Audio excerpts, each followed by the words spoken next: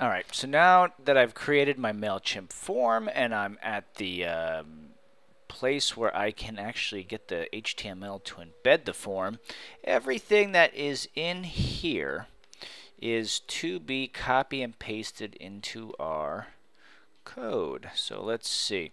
Where am I going to put this form? I'm going to put it right after blurb, right?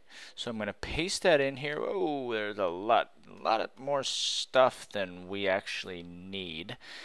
So here's this whole big blob. And let's just look at what we have real quick. We have some styling over here. That is useless. So this whole style portion of what we downloaded, I'm just going to straight up remove that. Okay. We have a link as well from what we, here, let me bring this back up to that main indent. We have a link in here as well, and this is bringing us an external style from MailChimp, but it's very basic. It's actually just bringing us this button. If we look at Yummy, you see how the button is rounded and how it is, and these input elements are of the same equal width, and then we have this little asterisk over here indicating that it's a required field. I'm cool with all this. I'm not messing around with that. I like that. I don't need to redefine it in my own style. I think it's very fitting. So I am going to bring this link over here from where it shouldn't be into my head, right? This is an external CSS style, and I need to link it there. And this is actually, this would be an absolute link to something that lives on MailChimp. Notice, here's something that may be a little bit beyond your head right now, but when you copy and paste code from outside sources, we're going to see this again with YouTube. They'll eliminate the HTTP portion of the link.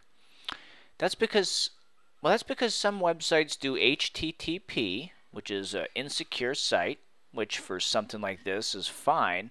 But if you have like an e-commerce site, it's HTTPS.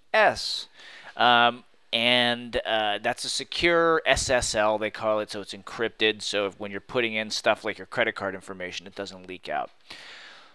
The reason I'm telling you all this is that every time you find the code to copy and paste, you're going to see that they leave that out, because if you put something that says HTTP and your site is HTTPS or vice versa, it's not going to work. So what do you really need to know out of all this?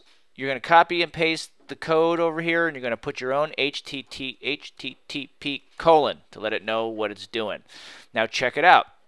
I'm just going to copy this here because we're going to find this again and again in our code. So form right over here. You see what we have here? Well, we're going to need that HTTP colon right there. Where else? Since we're on this deal, we go down, down, down. Look at this. We have some fanciness JavaScript. Actually, in the video before, I mentioned how we need to do some kind of validation, make sure people are putting in the right values and that there are values, that kind of stuff. Here's the magic doing that. Look at this, mcvalidate.js, MC meaning MailChimp. So it's not doing it without putting this. Let me clarify. The reason why we're doing this is so we could actually see this stuff locally. Just FYI, because when we're ready to upload, we'll remove it. So, okay. What else do we need to strip out of here? Nothing. So, but what I am going to do is take my form and indent it. And look at this. They were nice enough in copying and pasting that code to give us our own div container. So we don't actually have to create a new div container. And by virtue of that, we'll get to position it whichever way we want. So, okay. Let me save this. Go back to index and dun, dun, dun. I got a form. So let's see. And does it work? We'll test it. Too many subscription attempts from this email.